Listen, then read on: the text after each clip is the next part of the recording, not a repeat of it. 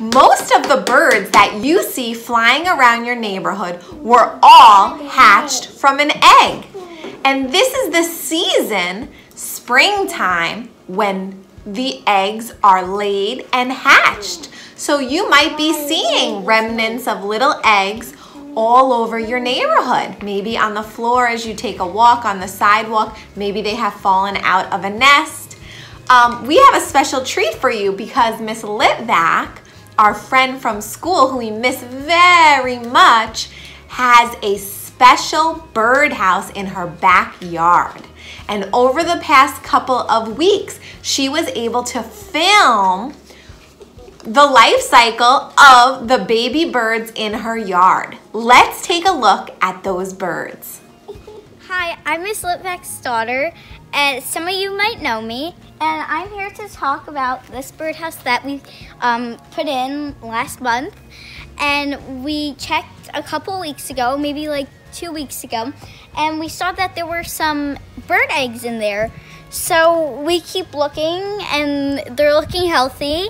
And we also have been seeing the mom too. When we go inside and look, the mom might fly out because she wants to protect her kids. But yeah, they're very small and have like red specks on them. And hopefully they hatch soon. Do you want to show them what it looks like inside? Sure. Okay, we're gonna open up the birdhouse. And let's see, hopefully you can see. There's the bird eggs, and one of them appears to have hatched, so I'm not sure what it's doing in there. It looks like it's moving around. It's very, very, very small. These eggs might look big, but they're actually about the size of maybe my fingernail. So they're about the size of my fingernail. Okay? Let's see how tiny they are, and look at that little guy moving around in there. How cute, right? All right, guys, I hope you enjoyed this video. We'll try to update it once more of the babies hatch. You wanna say bye? Bye.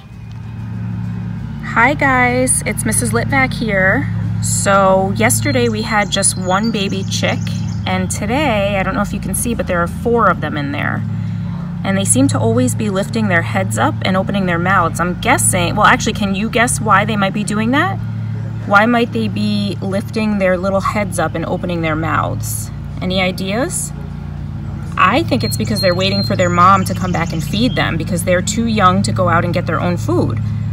So they have to have their mom bring food, and I think she puts it right in their little mouths, right in their little beaks.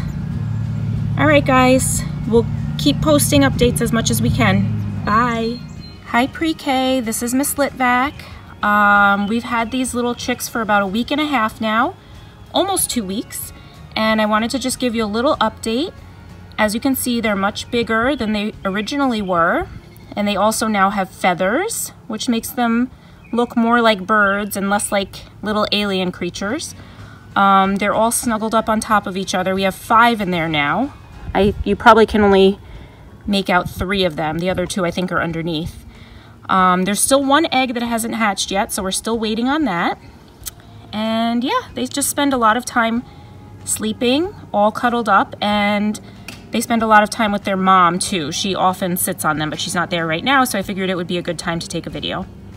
Anyway, hope you enjoyed and hope you're all doing well. Now that you've watched the video of Miss Litvak's birds in her yard, I want you to think about the way that those birds were similar to what we learned about the life cycle of a chicken. Were there any similarities and differences? Let me know.